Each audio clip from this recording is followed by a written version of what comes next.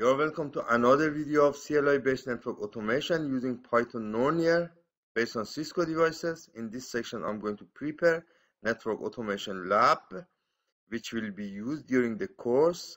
For the lab, we need one controller and at least one network device to be managed by the controller.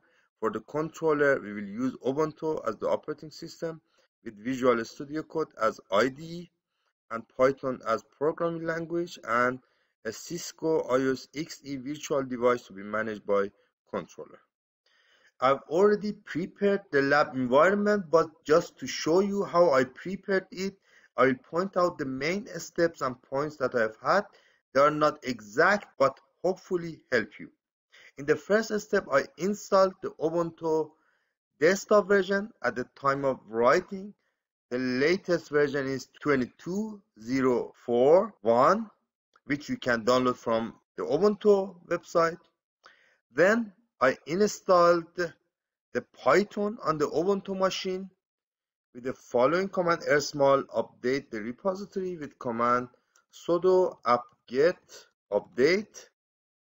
Is already updated. And then the next step, install Python 3 virtual environment. If you are going to run your code in the virtual environment in Python programming language, and Python pip, which is required to install Python libraries. All of these packages are already installed. Python 3 pip, not Python pip 3. As you can see, all these packages are the latest version. You probably have multiple versions of the Python 2 and Python 3 on your machine, but that's not a problem, because in Visual Studio Code, we will choose our correct and right version to run our Python code. In the next step, I installed Visual Studio Code. Is an environment where you can easily create your code in Ubuntu software. You can easily search for Visual Studio Code, and the code is what you have to install as an IDE for your programming. To start your Python code, then we run Visual Studio Code. To start your Python code in Visual Studio Code, you must install the Python extension in Visual Studio Code. Therefore, in extension section, you can also go to the extension section through the file, preference, and then extension, or through the shortcut, and then you have to install Python extension. It's the first output of the Python. As you can see, it is already installed. When you install your Python extension in Visual Studio Code, then normally you have here a link to choose the correct version of the Python. If you have multiple versions of Python 2 and 3, install your Ubuntu machine. But there are other ways also to choose the correct version. The first method is to open a Python or create a Python file. For example, this is a Python file, any Python file. Then here you can find the current version of the Python used by the Visual Studio Code. By clicking over the version, you will have the option to choose between different options, which is probably installed in your machine. So it is the only Python version that already installed in my machine, so I don't need to change it. The another way to choose the correct version of Python in Visual Studio Code is to go to the Visual Studio Code command environment with choosing Control, Shift, and then P. Here in the command, you can choose the Python select interpreter, and then again you have the option to choose between different versions of the Python. So I will choose the correct version. In addition to the automation controller, we also need at least one router to be managed by the controller. To follow this course, I chose to use the Cisco IOS XE during the course. A lab with routers from multiple vendors is of course preferred. To prepare network devices, we have many options: Cisco Sandbox, EVE-NG, GNS3 virtual devices, VMware Workstation or vSphere Server, or any other virtual hypervisor. It is important that you can prepare a connection between your controller and your devices. Here, I will show you two methods: Cisco Sandbox and local Cisco IOS XE on VMware vSphere Server. For the Cisco Sandbox environment, simply search on the Google Cisco Sandbox.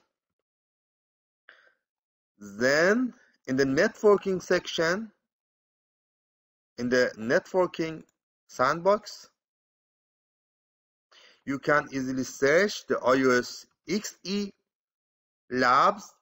At the time of creating this video, there is only one IOS XE lab, which is called IOS XE on CSR, latest code with ZTP, with the version of 17.3.1. To use, we have to log in to the website, reserve the lab, and create a VPN connection, and then we are allowed to connect to the device through our controller to manage the device. When we reserve the lab, we are allowed to connect to the CSR 1000V, and also there is a controller in the lab, but you can use your own developer machine or controller machine. Here are the properties of the device that you are allowed to connect to the device. After creating VPN connection, this is the IP address of CSR 1000V IOS XE device. You are allowed to connect with SSH, netconf, and restconf. Netconf and restconf will be used for the next course, Yang-based network automation, which will be used mostly with netconf, restconf, and GNMI. But for this course, we only need SSH connection to be established with network devices, and the username and the password that we will use in our inventory to connect to the device. What I will use during the course is my local CSR 1000V IOS XE network device that I have created in my vSphere server, CSR 1000V. If we check the version of our CSR is 17.1.1 is the version of our OVF file, and the configuration that I've already prepared in Cisco device is only giving an IP address and preparing SSH connection. You can see here the configuration with show running configuration, but the final configuration I have written here: hostname, domain name, username Raika with privilege 15 with the password raika-co.com, and then give an IP address to Giga Ethernet 1, if you can see, 111, as you can see here.